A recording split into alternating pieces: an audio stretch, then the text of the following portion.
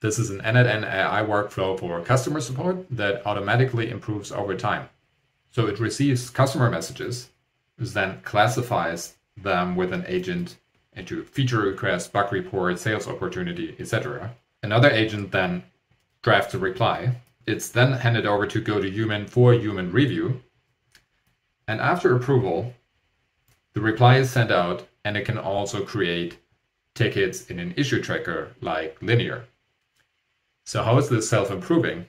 Well, GoToHuman allows you to fetch data from these past responses and feed them back into your agent as sample data the next time it runs.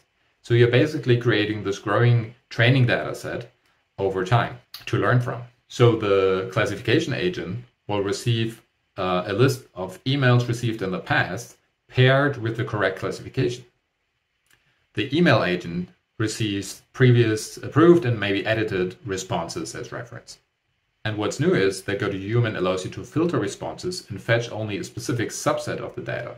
So if it's replying to a bug report, only feed it examples of previous replies to bug report, because those might need a different structure and tone than those for sales opportunities. And you could also filter by language, by customer type, or even by the reviewer to personalize these responses.